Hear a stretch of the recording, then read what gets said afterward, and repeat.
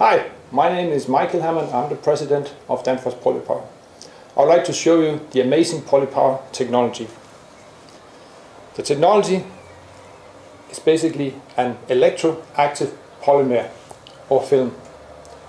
It can act as a sensor, as an actuator, or even as an energy generator. The material is flexible and lightweight, it's compliant, and has a very high force density. It has a high stretching capability and is completely silent in operation. On my computer, I would like to show you some of the basics of the technology and of the PolyPower material. Electrically speaking, the PolyPower film can be viewed as a capacitor with two electrodes and the polymer acting as the dielectric material in between. The next slide. If a voltage is applied across the two electrodes, electrostatic forces will attract the two electrodes to each other, squeezing the polymer so it expands in the X and the Y direction.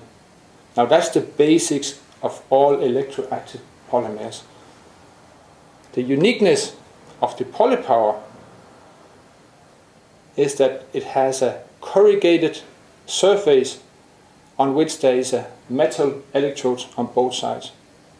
That way the performance is increased. It elongates only in one direction.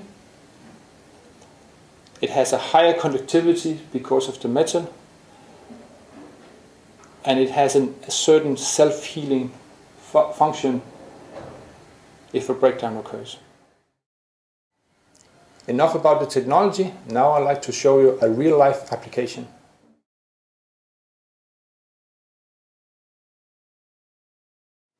Morphing structures or surfaces that change its shape is a truly unique area for the PolyPower technology.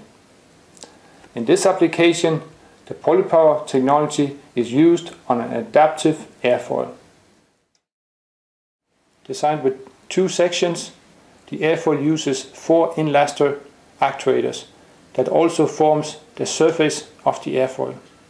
The airfoil features large movements and accurate proportional control. Adaptive airfoils are particularly interesting on applications controlling airflow or aerodynamics such as wings, sails or wind turbine blades. For more information, visit us on www.polypower.com.